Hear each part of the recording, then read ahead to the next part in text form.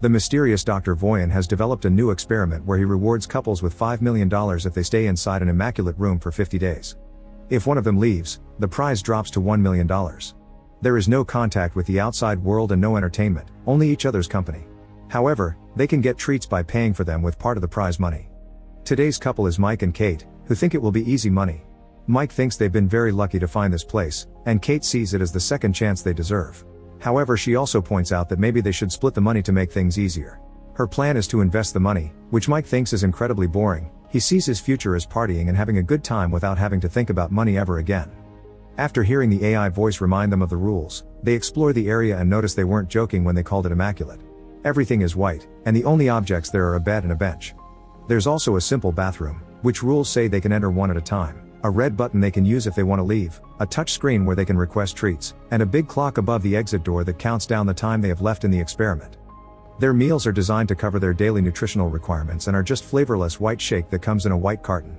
The room also comes with automatic lights that change throughout the day to announce morning, afternoon, evening, and when night falls, which is a sign they must take to go to bed. The touch screen allows them to set up an alarm clock, and while Mike plans to treat this as a vacation and sleep late, Kate sets up an early alarm so she can have some sense of routine. When they go to bed on their first night, Mike tries to get busy with Kate, but she's worried that they may be watched by the professor. Since Mike insists, they end up doing it quietly under the covers.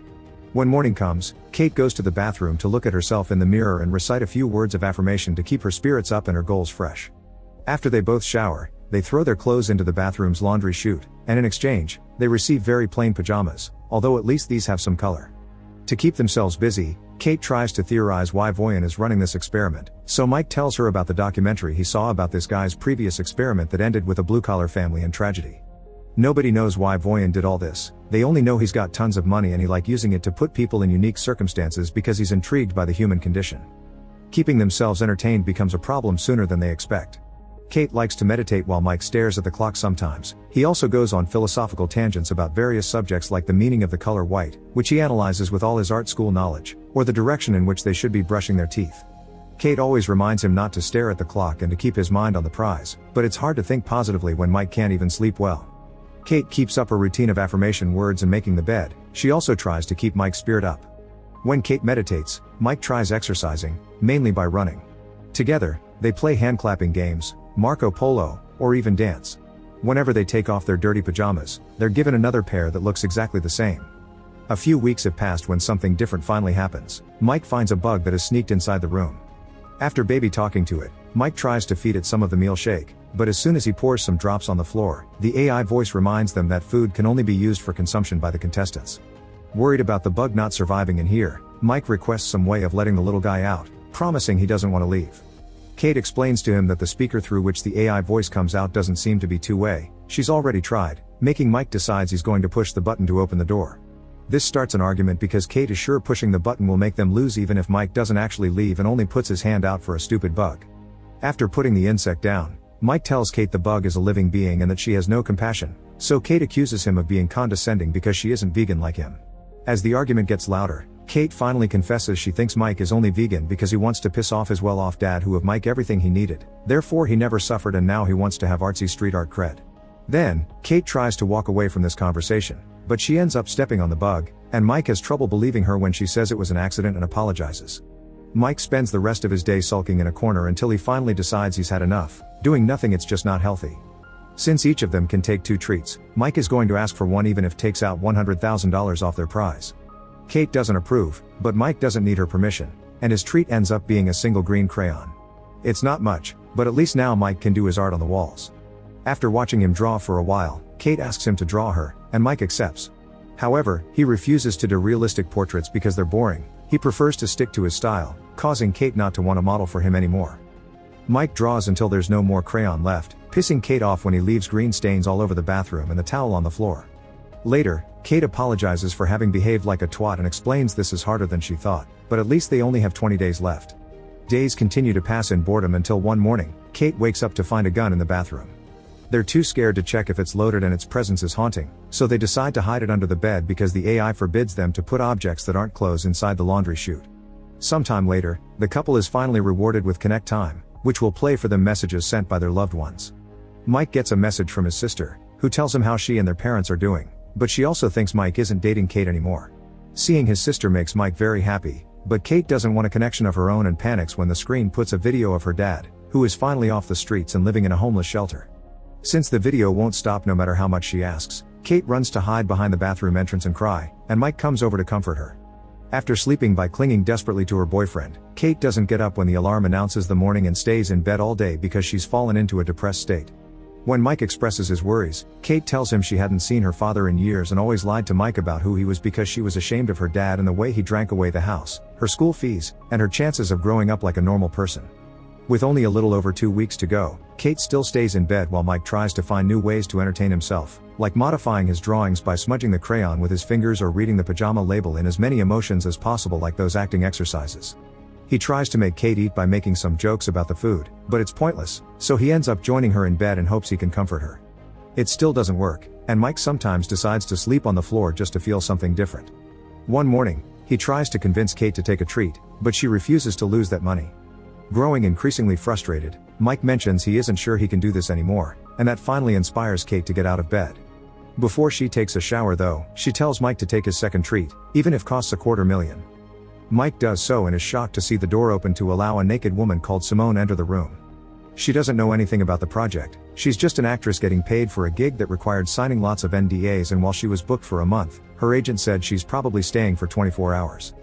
Kate doesn't like her presence very much and makes Mike give her his t-shirt so Simone can cover up at least a bit. Simone notices Mike's art and praises it, even recognizing the influences, which pisses Kate off more. When night falls, Mike offers to sleep on the floor while the girls take the bed and Simone offers to stay awake while they sleep. Kate is annoyed by their attempt at manners and decides they can all share the bed as long as she sleeps in the middle. That night, it's Kate the one to have trouble sleeping. In the morning, Kate doesn't find Simone on the bed and thinks she's gone, but actually, she's in the bathroom. Not being able to take it anymore, Kate decides to take a treat and receives a little box with 3 fun candies. Kate immediately takes one and offers one to Simone, but Mike only accepts one too after lots of hesitation. The 3 of them begin dancing and flailing around the room, they also share a few group kisses. However, after a while, Mike begins going through a bad trip, seeing blood everywhere and dreaming he's underwater while seeing his younger brother fall with him. The women bring Mike back to reality, but he's still panicking and asking to leave while mentioning something about Sean and drowning. Kate has to drag him back to bed and comfort him until he's asleep. Afterward, Simone asks what Mike had been talking about, and Kate tells her Mike's little brother Sean drowned in the family's pool while Mike was supposed to babysit him, which makes him feel guilty still to this day. Mike had been high when it happened, which adds to the injury and explains why he had been hesitant to accept the candy here. Shimeon also asks how they met, and Kate remembers fondly how on a rainy day, she had no umbrella and Mike came to her, offering to catch all the raindrops so she wouldn't get wet. When Mike finally wakes up, Simone shares that she lost her mother when she was a kid, and the 2 of them bond over grief and lost loved ones. Simone takes Mike's hand to comfort him, and when Kate sees them, she freaks out, thinking Simone wants to steal her boyfriend. Simone calls her attitude out, pointing out that Kate lashes out because she's actually an insecure person, which starts an argument. Mike yells at them to stop before walking away, thus Kate tries to apologize, admitting it was probably nothing that she saw, yet Simone fans the flames by saying maybe it wasn't. The following morning Mike isn't feeling well, but Kate is concentrated on other things. Simone is finally gone, but there's also a message from her on the wall on green crayon, thanking Mike for a wild night. Kate freaks out, not listening to Mike when he explains he didn't do anything and this is like the gun, something the room is doing to mess with them. In her anger, Kate pushes Mike to the floor, making him hurt his head and bleed.